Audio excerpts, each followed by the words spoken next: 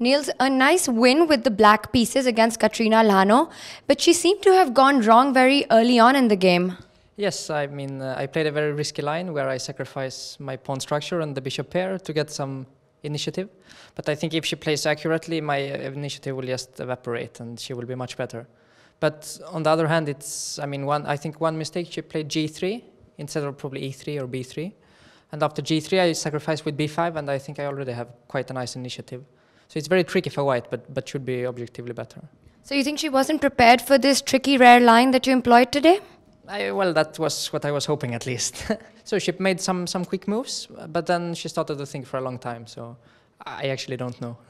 6 out of 8, 2 more games remaining. How do you feel about your tournament so far? So far it's going quite well. I'm happy, but of course everything will be decided in the last 2.